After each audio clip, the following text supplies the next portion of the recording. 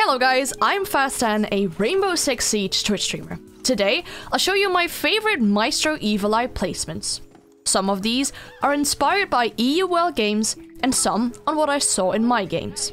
I'll show you where to place the Evil Eye, what you can see with it, and how it works.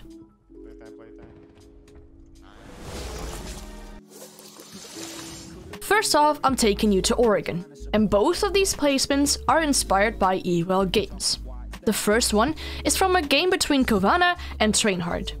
In this kitchen defense round, you can see that the Maestro places an Evil Eye on the dining table, and one in the rotate of the shower to kitchen. Especially the shower cam has a wide range that it can cover. It can see people walk past shower door by pixel, and it can see all the way to the kitchen door. The cam on the table can see kitchen, the bottom of white stairs, and the small tower door. With both of these cams, you can deny a default plant behind the couch in dining. The downstairs cams for Oregon are also inspired by EUL, but this time from a game between BDS and Team Secret. In this video, it's difficult to see, but the Maestro places one cam on the double doors at Highway, and one cam at the double doors to Laundry. As you can see in this video, they also leave the single wall to Pillar Soft, and they have some shotgun holes towards the big tower stairs. This gives great purpose to the Evil Eye because you can spot and zap players coming down the big tower stairs. With this cam, you can also see from freezer door all the way to the elbow rotate. Most teams like to make head-height holes on the freezer wall, so with the eye cam, you can spot players coming down the freezer stairs. You can see all the way to the laundry stairs, but you can't zap people there. An alternative to either of these cams would be to place the cam in blue bunker. It gives you an early indication of people pushing blue bunker, and you can spot people coming down the big tower stairs. On the next map, Clubhouse, I have a set of cams for the CCTV objective. I place one on the table at CCTV and one on the table in cash room. If you melee or shoot the monitors on the CCTV shells, you can create a sneaky line of sight to the default plant spot. This could help you stop the default plants from happening. Together with all these default shotgun holes and rotates, you can cover a big part of both objectives with these cameras. On Consulate, I have a set for a garage, and this is a quite common one with a variation. If you place an Evil Eye next to the white van, you can create a line of sight underneath the white van to the breach and a default plant spot. You can either place the other Evil Eye on the other side of the white van to zap drones in the drone hole, or have another angle on the breach and default plant. A variation would be to put the Evil Eye on the pillar here, so you can watch the yellow stairs and the breach at the same time. For the lobby and Consulate, I usually place my Evil Eye on this couch in lobby and on the wall here in piano. The combination of these two cams allows you to cover the entire site and to stop a default plant at the lobby double doors.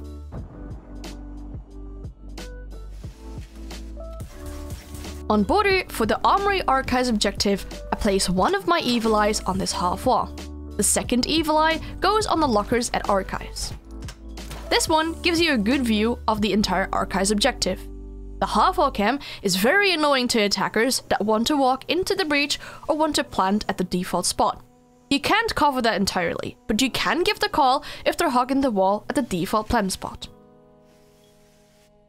For Coastline, there's a sneaky cam spot on the hookah bar. If you jump up the bar and then crouch to the doorway, you can put the cam right here next to the doorway. It'll confuse a lot of players walking in the door and getting zapped.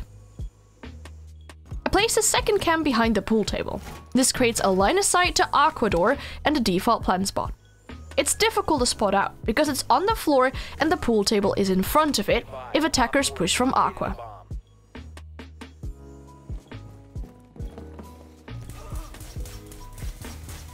For Villa, I have a few cams for the Aviator Games objective. I mainly use these cams to stop the breach from opening up to Games or Aviator. There are two alternatives to this one. You can put it on the hatch here, and if you shoot open the hatch, players won't be able to melee the Evil Eye.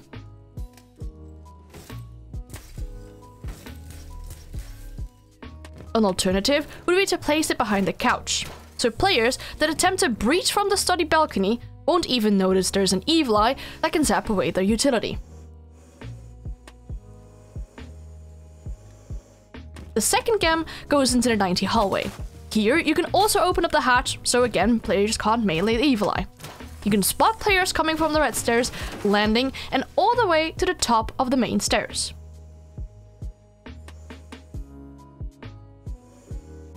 For the trophy statuary objective, I use my Evil Eyes for the same purpose, to stop the breach. That's why, again, for the master bedroom, there are two alternatives. You can either place the Evil Eye on the wall of the bed, but that one is quite visible and easy to destroy with an S-charge from the master windows. The alternative is to place it next to this little half-wall window at the bedroom wall. Attackers won't be able to spot this one from the master windows, and you can sneakily zap away their utility. The second cam goes into this wall next to landing. If you hop on the couch and destroy some of the books, you can place it there. It gives you a view all the way to the aviator door and the red stairs. On the downstairs objective for Bank, I placed an Evil Eye next to this desk in server room. If an attacker pushes from the tunnel, they won't notice the cam easily. Again, you can use it to zap away a breach on the walls. The second cam goes on this desk in CCTV and is mainly used to stop an attacker that's going for a default plant. This is one that is difficult to shoot for attackers, as the attacker that covers the plant has to be right behind the planter to be able to see the Evil Eye. This could lead to a potential double kill if a defender C4s the default plant spot.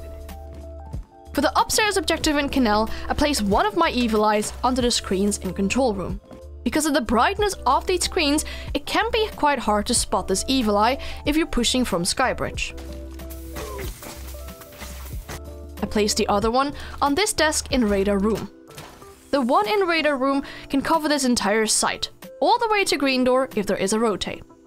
For the Snow and Wine Cellar objective in Chalet, I placed one of my Evil Eyes onto this little table here. You can get up there by walking up on the chair and then meleeing the glass, and you can step up on it. Place the second Evil Eye next to the main breach. The Evil Eye at the main breach can cover a plant in the default position, and the Wine Cellar cam can cover a plant behind these walls in the Wine Cellar.